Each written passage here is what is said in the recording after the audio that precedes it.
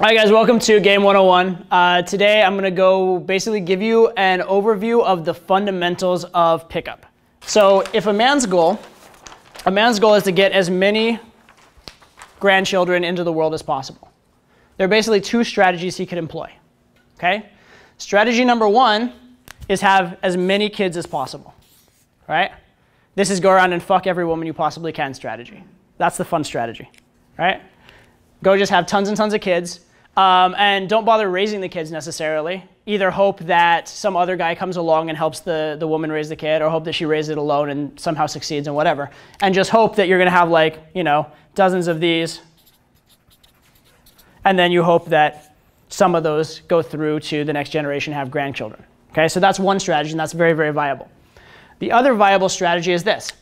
Have a few, maybe 2 or 3 kids, but then spend a lot of time and effort raising them, making them strong, helping them survive, giving them access to resources so that they become very attractive, and then this smaller number of kids you're having is going to have a greater percentage of grandchildren.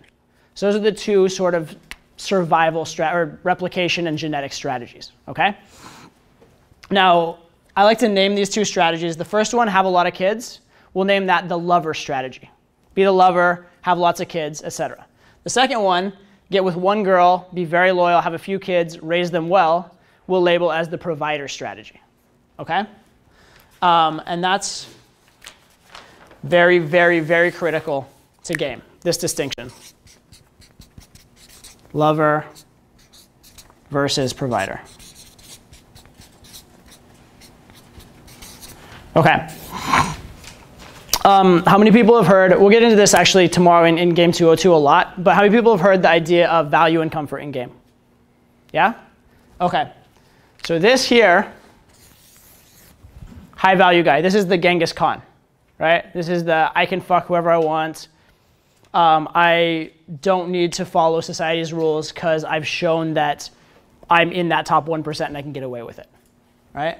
The provider strategy is the much more sort of like safe, stable strategy, right? You're never going to impregnate half of Asia with the provider strategy.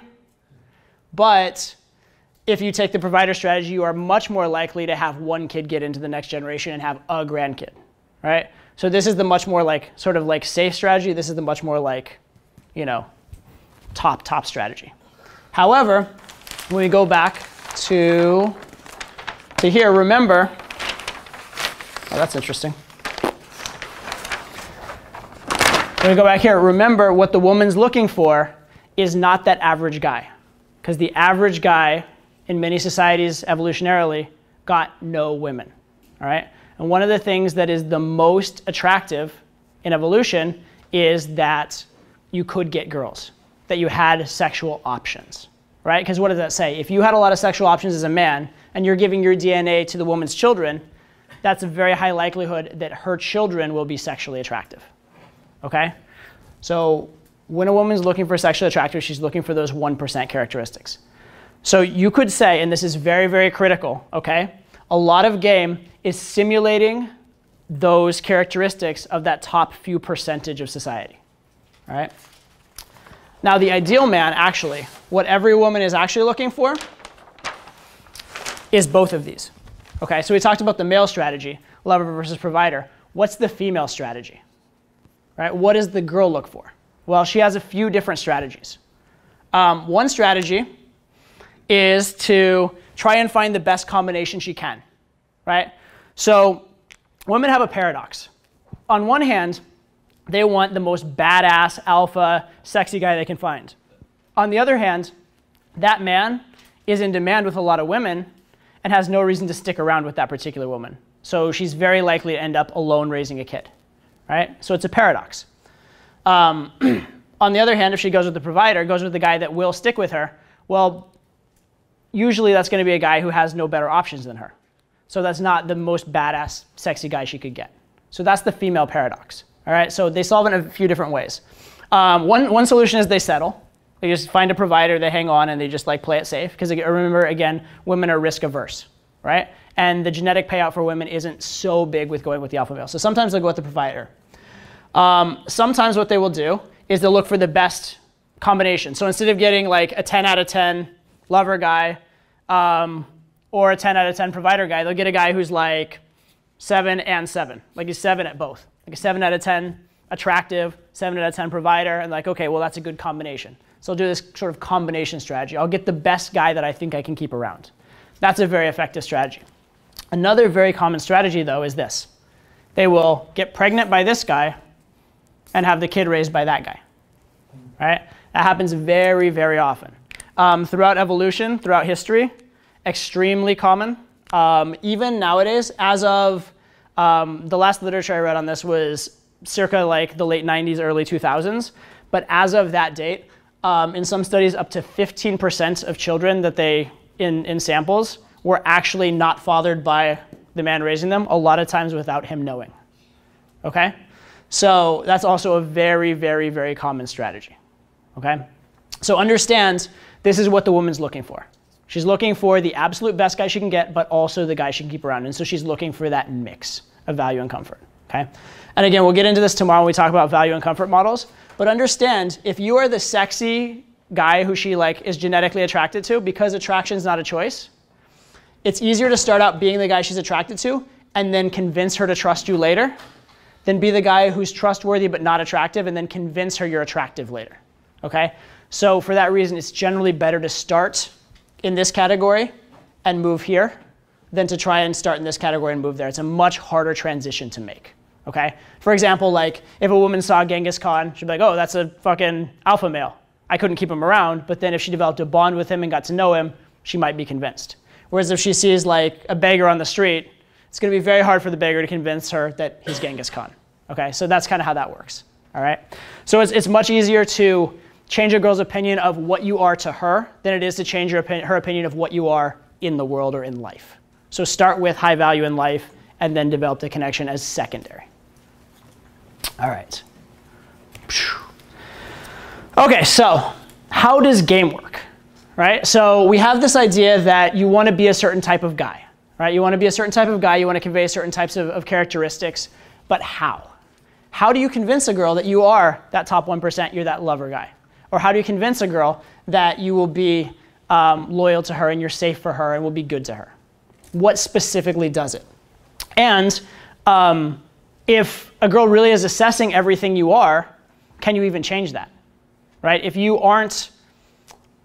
not Tom Brady, can you get with, supermodels? Is that possible? Right? Because if she's truly looking at everything and she's evaluating on some kind of like resume and like she has some sort of like matrix of characteristics, like some of us aren't, celebrities and some of us aren't billionaires. Is it still possible? All right, so now we're going to get into more specifics of exactly what to think and what to do. All right, so we have kind of the underpinnings, the theory behind everything, and now we're going to bring it all together. So let's talk inner game. Basics of inner game. Primary rule, primary idea of inner game, before anything else, is 3 simple words: you are enough. Okay? You're enough. And again, like I talked about on the social conditioning page a second ago, even if you're not perfect, if you can't change it, you're better off assuming you're enough. Okay? There's 2 types of guys that get success with girls, basically. One type of guy is the guy who knows all the techniques in the world, knows the right response to everything, and just kind of techniques his way through it. That guy can get pretty good results. He usually doesn't get the great, like, tip-top results, but he can get pretty good results because he just, like, has an answer. He knows what he's doing. Right? Like, if one of you guys were to somebody throw a shit test at me right now, anything. Nice belly. Man, those boots are... Thanks, I work hard on it. I appreciate that. Huh? Those boots are just ugly. You think? Cool. Well, cool opinion, bro. Right? Like just not being reactive, not caring, whatever. Like knowing an answer for a shit test. Okay? That'll get you a long way. But it's not everything. It's not everything because it lacks soul. Right? Again, here's actually a good concept before we get to this. What is pickup? What is pickup and what are pickup techniques? It's this. And mind you, I'm making this definition up on the spot a little bit, but pickup essentially is this. It's conveying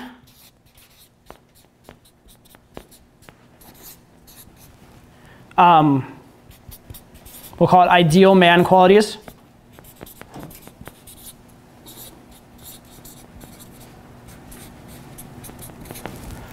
actively and efficiently.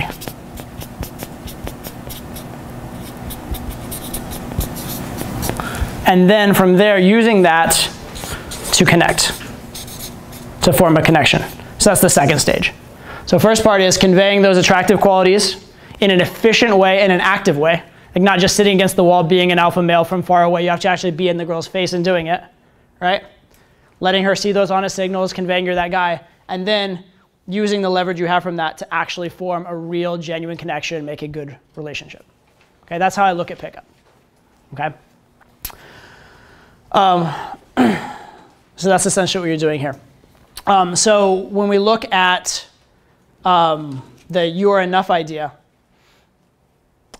the guy who knows the technique, he's conveying these qualities, but he's conveying a fake of those qualities. So it's like he's smattering over the behaviors to cover up something underneath that's not there, right? Better is to actually be that person. Instead of just conveying, what if you were being? Right? That's the ideal. That's what we'd actually like to get to, and that's what we'd like to create in life. Like, for example, I would bet, I don't know this for sure, but Cristiano Ronaldo probably has never studied formal pickup. I don't know that for a fact. Could be that he has. Don't know. But I would assume he probably hasn't. I assume he probably started getting laid at like 12 from groupies, and it's been pretty good for him ever since, right? However, he may not know pickup theory and how to actively convey these things. However, I guarantee you he probably acts a lot this way, okay?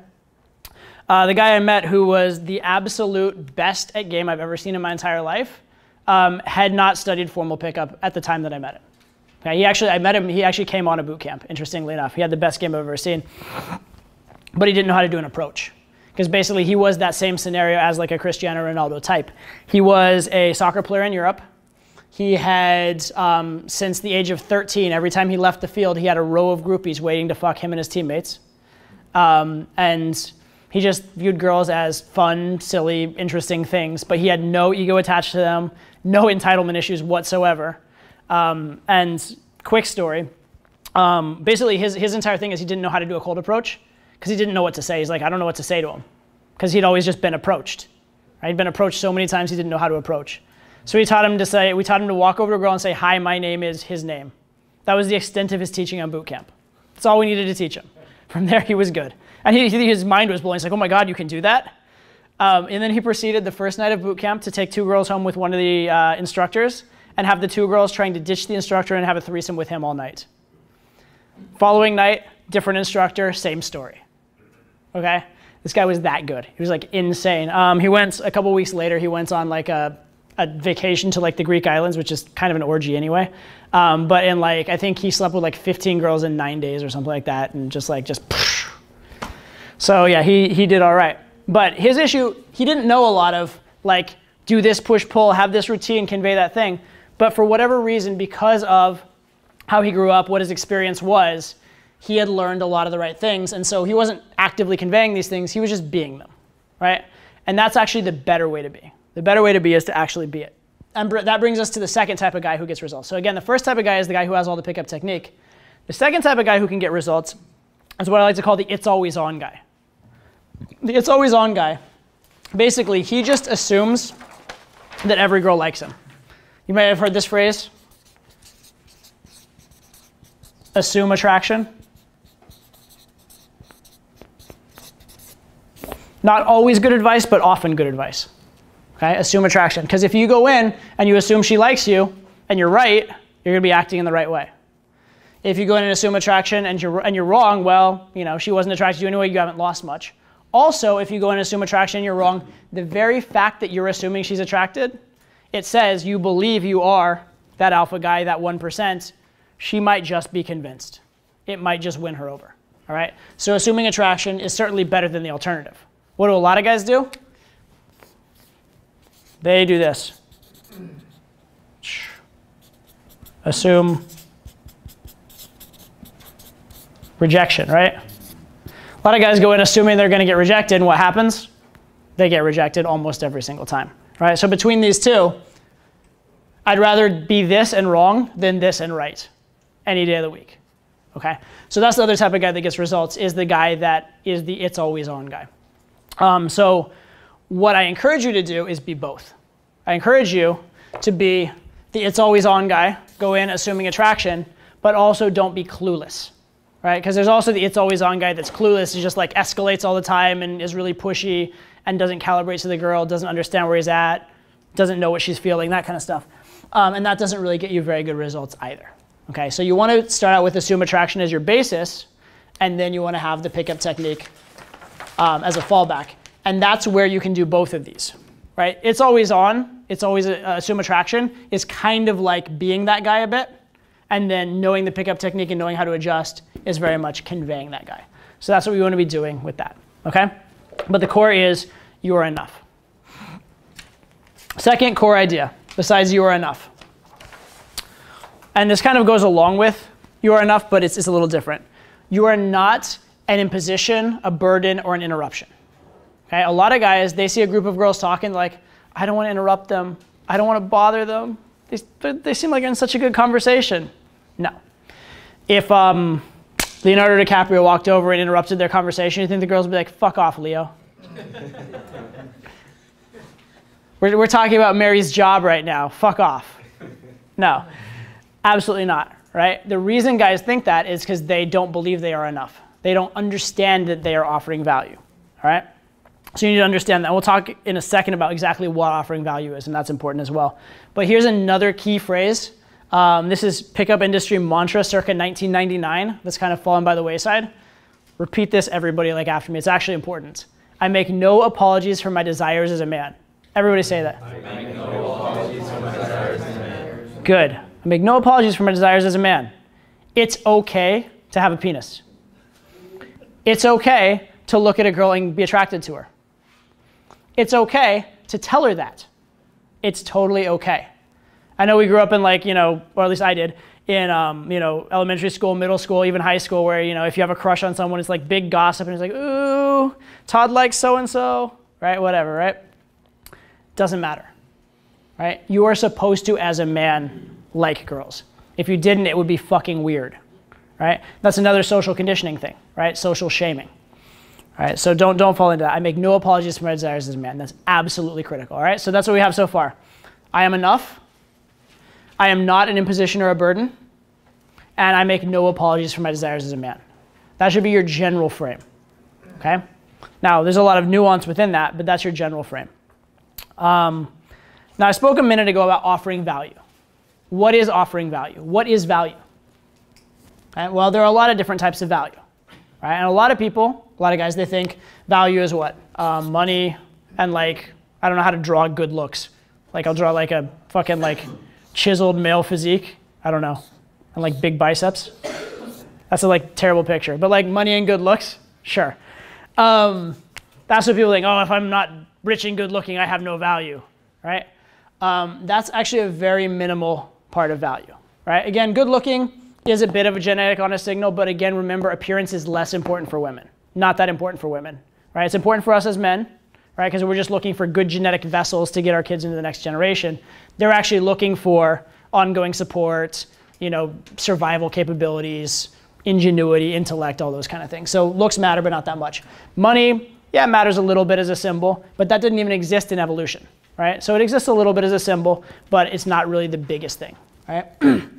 What actually does provide value, a lot of it is, at least in modern society, it is your values, okay? And remember this, value comes from values. And actually, here's another phrase of this, is value exists within a frame. Hang on.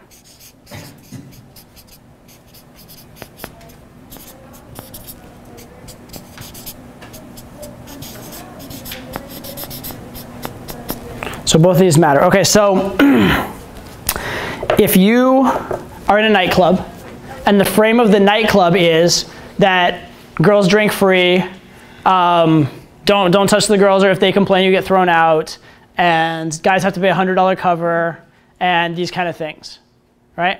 If you go up to a girl and you're bought into that frame, are you gonna have a, oh, let's put it this way. There's two people in this nightclub. One is a billionaire, one is a hot girl. In that nightclub frame, who has more value, the billionaire or the hot girl? The hot girl. Now in life, honestly, who has more value, billionaire or hot girl? Billionaire, right? But why is that? It's because within that context, they're in the frame of the nightclub. So if you are living within that frame, it's very hard to have value, right? And most people are living through what frame? The societally conditioned frame, which is woman on a pedestal, man a little bit lower. And from that frame, it's very, very hard to have value. So understand value exists within a frame. So if, for example, let's take an example in the room. Let's do you. What is something that you value? Anything in life. What's something that you care about or you value or think is important in life? For me? For you, yeah. What do I value? You know, I value probably nice vacations. Okay. So like vacations, do you like the experience? Do you like going to the Caribbean or Mexico or Cancun? Cool. So travel, vacation. What do you like about travel and vacation specifically? I like being out on the beach, whether it be on a boat. Okay. So that's the experience. Yeah. What about that experience you like though? What does it do for you emotionally, or what does it do for you intellectually, or what's the experience of that to you? You know, it gives me a lot of good memories and Okay. Good times, I think. Cool. Good experience. Brings up my mood. Memories. Cool. Cool. All right. So that's a value, right? I like good experiences, have good memories, bring my mood up, that kind of stuff. Okay. So if he's in the frame that what's important in life, excuse me, is money and prestige, and he talks about having a good experience and bringing up his mood, that's not very relevant in that frame. But if he talks within the frame of good experiences, having good memories, being in a good mood is important, and he talks about having a great vacation, now all of a sudden within that context, what he's saying is of high value. Okay? So if you're able to dictate a frame, dictate a way of looking at the interaction where what you view as value is the accepted frame of value, then the things you talk about will have value. If you're in a frame of the interaction, if you're looking at the interaction through a lens that values other characteristics besides what you find valuable, you're inherently going to be talking in a low value way. Does that make sense? Right? We'll do another example. How about you? What is something you value? Loyalty? You value loyalty? Cool. Good. Cool. So loyalty. You value loyalty. What else? This will sound weird, but I really like, I think honor. Loyalty and honor. Cool. You guys will take the high, but the high route, don't are petty. Awesome. Cool. All right. So if you were, you're put in a room in a white-collar prison, and everybody is discussing their little scams and crimes and stuff like that, and you start talking about virtue and honor, within the frame that they're thinking in, would your ideas of loyalty and honor have a lot of value? Not at all. Not a lot of value. Not in that frame, because that's the established frame is different, right? So if you're accepting their frame, these things wouldn't have a lot of value. However, if you have dictated a frame, if you've created they're viewing you as an authority and you're talking on these subjects and you're talking passionately and they buy into it, then they might begin to have honor. They might begin to have value, right? Or for example, in the context of maybe a military context, loyalty and honor are very highly valued there. So if you were talking to people that were very indoctrinated to that, and you were speaking on this, they might very much buy into it and find your words very, very valuable. Okay? So when you go into a situation, there's the inherent frame, and if you're contrary to the inherent frame, you may have trouble getting value. And then there's also the frame that you choose or accept, right? So the key here is put yourself in situations where you're going to have a good frame to begin with, but even more so, don't accept frames that aren't helpful to you. Don't accept situations where the things you value aren't what is valuable in the interaction.